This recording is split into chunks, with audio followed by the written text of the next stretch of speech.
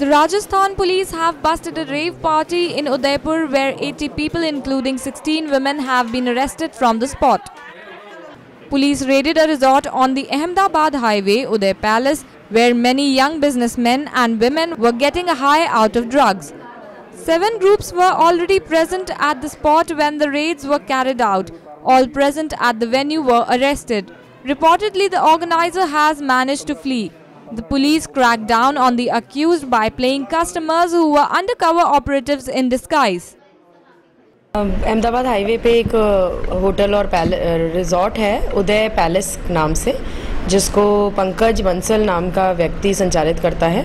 वहाँ पे कल रात को एक रेव पार्टी का आयोजन हो रहा था, जहाँ पर भारी पुलिस लवाजमे के साथ पुलिस ने रेड की और वहाँ से करीब 80 व्यक्तियों को गिरफ्तार किया गया, जिसमें 16 महिलाएं भी शामिल हैं। करीबन 7 समूह थे, जिसमें मोस्टली व्यवसायियों के, बिजनेसमैन के समूह थे और ये लड़कियां करीब 3 दलालों के मार्फत से भारत के अलग अलग कोनों से लाई गई थी। इस रेव पार्टी की 2 कैटेगरीज थी।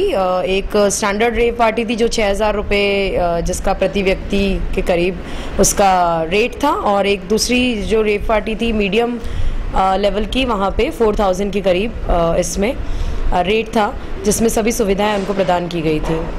Powered by NNIS.